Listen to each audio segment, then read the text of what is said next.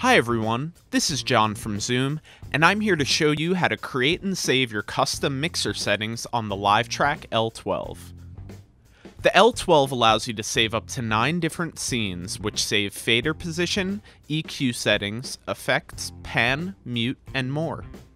Saving scenes streamlines your workflow, so you can mix and record with ease. You can save a scene for each song of your live show, eliminating the need to adjust levels in between songs.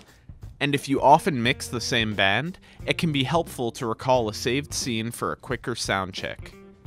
To save a scene, press the Scene On button to enable. Pressing the Save button will light any slot with a previously saved scene, while empty slots will blink.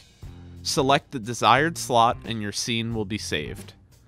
To recall a scene, press the Recall button. Select the desired slot and this scene will be recalled. Your fader level and other scene settings will update automatically. The LED meters will show the fader level of the recalled scene. If you would like to adjust the fader level, the volume will not change until the fader is moved to the same position. For more information on Zoom products, please visit zoom-na.com.